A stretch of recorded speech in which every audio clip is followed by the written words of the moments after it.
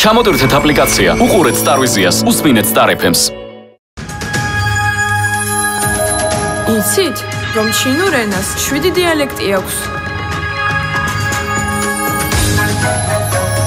იცით, რომ ქაღალდის ფული ჩინეთში გამოიგონეს. ჩინეთში 56 ეროვნების წარმომადგენელი ცხოვრობს.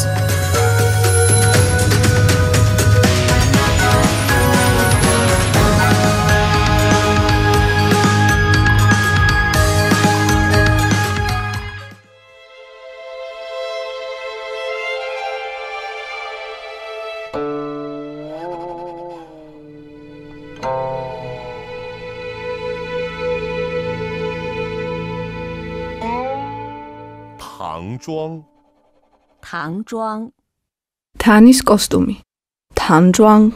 თანჯვანი, ანუ თანის ეპოქის სამოსი, არა მხოლოდ ამ პერიოდისთვის დამახასიათებელი კოსტუმია, არამედ სრულიად გამოხატავს ჩინური კულტურის თავისებურებას.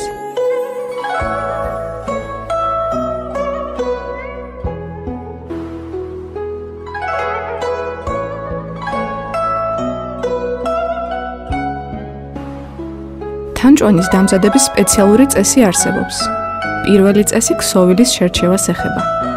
საყელო და სიმეტრიულად განთავსებული შესაკრავები თანის კოსტუმის დამახასიათებელი დეტალებია.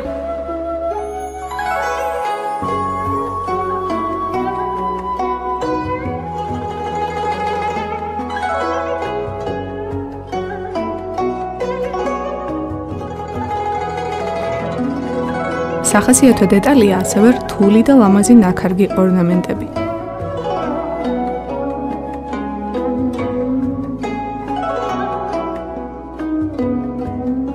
ყველაზე პატარა ღილის დამზადებასაც კი უდიდესი ყურადღება ეთმობა. სწორედ ეს ღილები თანის კოსტუმის უნიკალურობას განაპირობებს.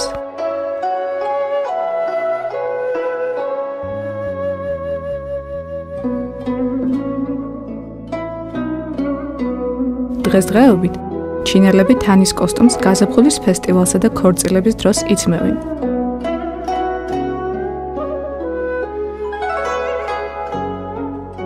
ჩინელების აზრით, თანის კოსტუმი მხოლოდ განსაკუთრებული შემთხვევებისთვისაა განკუთვნილი. დასავლეთის თანამედროვე მოდის გავლენით, თანის კოსტუმმა დღევანდელობისთვის უფრო აქტუალური გარეგნობა შეიძინა.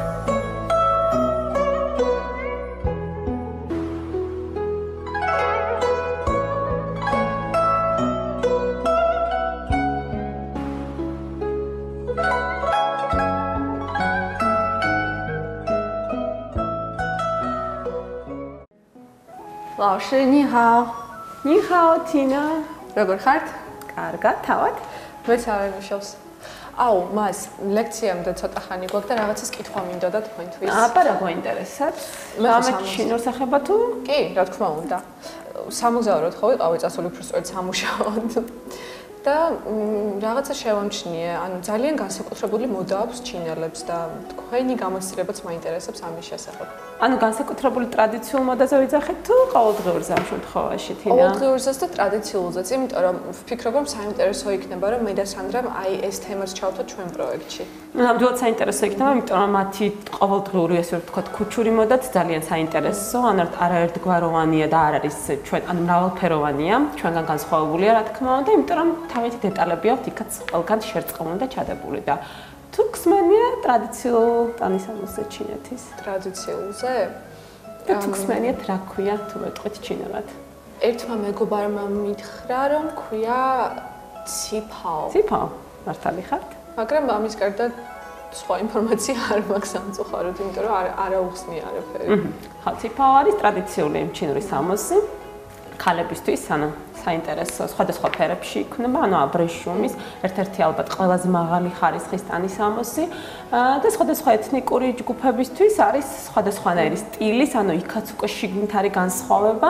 მეც მაქვს რამდენიმე შეძენილი ჩინეთში, კი და საკმაოდ ზვირია, იმიტომ რომ იქნება ძალიან ძვირფასი ქსოვილისგან და ტრადიციული რადგან არის და ძველებური, ხელით ქმნიან თვითონ ჩინელები და შესაბამისად ხარისხიც მაღალია და სიძვირეც, რაც განაპირობებს მის სიძვირეს. და ეხლა ან შექმნილი არის შეიძლება განაგონი ქონდეს, მაგრამ მეეჭობა ხანფულს მიმდინარეობა მოძრაობა. უი, არა, არ მაქვს. ანუ ხანფო შექმნა 2003 წელს, ასეთი მოძრაობა არის ერთ-ერთი. სადაც გაერთიანებულები არიან ისინი, ვინც ამ ტანისამოს, ტრადიციულ ტანისამოს ვინც იცმევს ჩინურს. მართლა? წლიდან წლამდე ეს მოძრაობა იცვლება, რა თქმა უნდა, იქაური სტილი, მაგრამ ის დეტალები, რაც ციფაოს დროს, ანუ რაც ციფაოში არის, ის დეტალები ჩვეულებრივ რჩება, თუმცა რაღაცა დეტალები იცვლება. ეს ხანფუს მოძრაობა შემდგომში მოედო, ანუ ეს ალბათ უფრო დაგაინტერესებთ ევროპასაც, დასავლურ მოდას, სადაც დღევანდელი სხვადასხვა კულტურები დაახლოებით 100-მდე სხვადასხვა სოფლიოში ცნობილი დიზაინერები თავიანთ საიმებში, როგორ თქვა, ალბათ თავიანთ დეტალებს იყენებენ, თავიანთ სხვადასხვა ჩვენებებში. აუ, ეს რა თქვით, მას გამახსენდა ახლა, რომ დავაკვირდი, ხვდებოდნენ ხოლმე ადამიანები, ვისაც ძველებური ტანსაცმელი ეცვა და ალბათ ზუსტად ამ მოძრაობის წარმომადგენლები იქნებოდნენ. ალბათ, სავარაუდოდ კი და ისედაც ძალიან დიდ პატივს ცემენ ან თავიანთ ძველ ხანას, როგორც ვიცით და ბევრი ცდილობს ეს ტრადიციული ტანისამოსი ჩაიცვას. სხვადასხვა დღესასწაულების დროს ალბათ გეცოდინებათ, სხვადასხვა წვეულებების დროს, ოჯახური ვახშამის დროს, ქორწილების დროს, რა თქმა უნდა, სხვადასხვა ცერემონიების დროს მაქსიმალურად ცდილობენ ის თავიანთი ტრადიციული ტანისამოსი ჩაიცვან. ალბათ როგორც ჩვენთან არის საქართველოში ჩვენი ტრადიციული ტანისამოსი.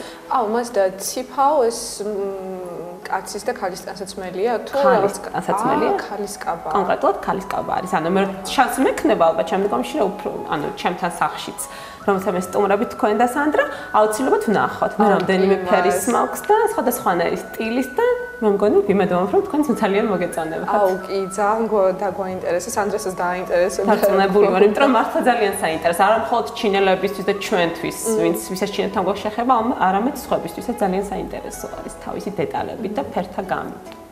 აუ, ლავშე, კიდევ ერთ კაბაზე მსმენია, ისიც ჩემმა მეგობარმა მომიყვა იმის შესახებ, ოღონდ ზუსტად არ ვიცი ეს ქალის ტანისამოსია თუ მამაკაცის ქვია, თანჯუან. ეს არის მამაკაცის. აჰა. და დეტალურად თუ გსმენიათ მაგაზეც რა, მამაკაცის იმაზე მე დეტალურად ეს რაღაცები არ ვიცი, იმიტომ რომ დიდად დაინტერესება არ იყო. ანუ მე რა თქმა უნდა, უფრო ციფაოს ხასი ვიყავი და ჩვენთვის ბუნებრივად ციფაო უფრო საინტერესო იყო ყველაფრით. თუმცა მაგაზეც შეგვიძლია რაღაცა დეტალურად მოვიპოვოთ, მოვიძიოთ, ასევე შეგვიძლია ჩვენს ჩინელ მეგობრებსაც გავესაუბროთ და ნახოთ, უფრო დეტალურად იქაც აქვთ თანამედროვე დეტალები შეტანილი, ანუ უფრო კონკრეტულად ამ ყველაფერს დღეს იყენებენ, ესე რომ ვთქვათ, ქორწილების დროს, სხვადასხვა წვეულებების დროს, სხვადასხვა გახსნების დროს და ისეთ ჩინურ იერსახეს ძენენ ყველაფერს. Ну, მე რა ინფორმაციაც წავეკითხე, თანჯუანი არის თანის ეპოქიდან წამოსული ტანისამოსი, ხო, სწორია? ჩემს მეტი გწოდნიათ. თანის ეპოქიდან წამოსული ტანისამოსია, დიახ. და კიდევ ერთ წერა, რომ თანის ტანისამოსს იყენებენ რაღაცა განსაკუთრებულ შემთხვევებში.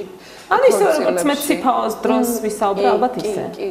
ну, ალბათ წყვილები ციფაო თუ ქალბატონის კაბა, ესე ქალბატონები ციფაოში იქნებიან ქორწილში მაგალითად და მამაკაცი ალბათ თანის ეპოქის ტანსაცმელში, ხო?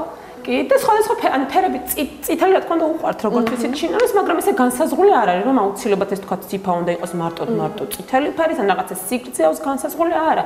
შეიძლება იყოს ციფაო მუხს ქვემოთ, შეიძლება იყოს ძალიან გრძელი, ვთქვა, შეიძლება იყოს სხვადასხვანაირი ორნამენტებით, ეს ქსოვილი შექმნილი, შეიძლება იყოს წითელი, მწვანე ცისფერი, ანუ უამრავი ფერთა გამა არის. მე თვითონ მაქვს მწვანე, წითელი და მოყვითალო ფერში, ანუ ცოტა ისეთი საერთლამაზი კონტრასტები არის, თუმცა საკმაოდ ძვირი ღირდა იმის ფონზე, რომ ჩინეთში ჩვეულებრივად ვიცით და ყველაფერი ცნობილია, რომ საკმაოდ დაბალი ფასი აქვს ყველაფერს და იმის ფონზე ციფაო საკმაოდ ძვირი იყო. ისე რატომაც, იმიტომ რომ რაღაც განსაკუთრებული წესი აქვს.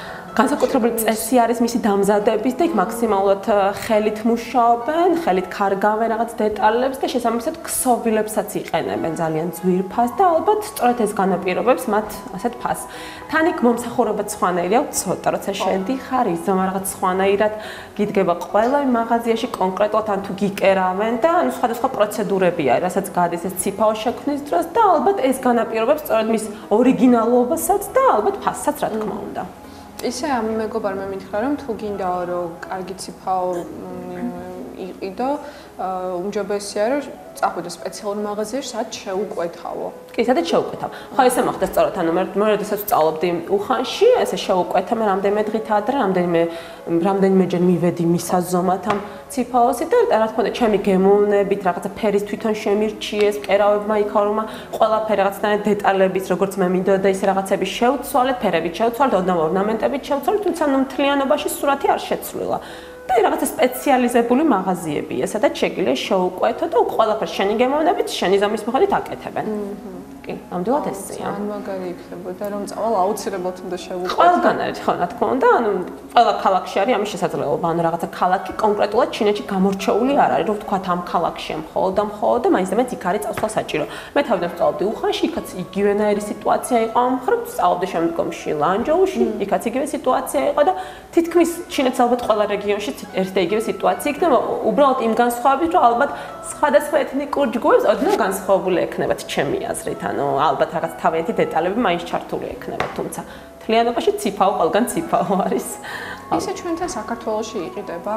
საქართველოში მეჭვება, შეიძლება შეკვა არ მგონია არა. ყიდვით მეჭვება რო იყოს. მაგრამ თქვენ შანსი გაქვთ ჩინეთში წასვლის შესაბამისად, ამ შანსის გამოყენების შემთხვევაში უმარტივესად შეიძენთ თქვენი გემოვნებით. კი, აუცილებლად ისე საინტერესოდ მომიყევით, რომ გადავწყვეტი აუცილებლად როგორც კი ჩავალ ჩინეთში. მე ყველა ღონისძიებების დროს ციფაოთი შეძლებთ ყველგან სიარულს. აუ კი, ძალიან განსხვავებული.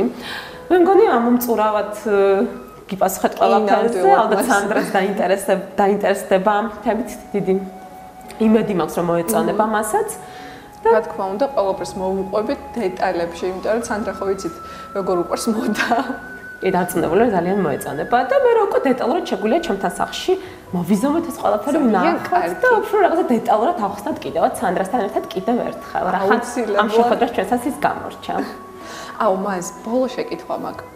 ჩინურად როგორ ვთქვა, მე მინდა ჩავიცვათ ციფაო. ალბათ ვესიან ან ვოიაო იქნება. ჩაცმა ჩვენ, როგორც ვიცი და ციფაო ჩვეულებრივად. როგორ გაიმეორებთ ჩემს მერე? ვესიან. ჩვენ ციფაო. ნამდვილი ჩინელი ვიცაუბრობთ. აუ, დიდი მადლობა მას. კარგით, მაშინ დროებით და ლექციაზე შევხვდეთ ერთმანეთს. დიახ, დროებით მას. დროებით.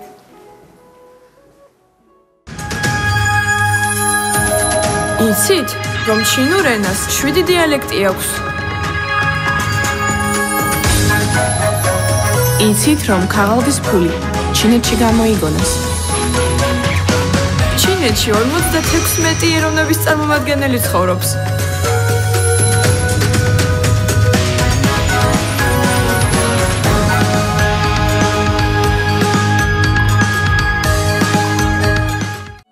ჩამოტვირთეთ აპლიკაცია, უყურეთ სტარვიზიას, უსმინეთ სტარ FM-ს.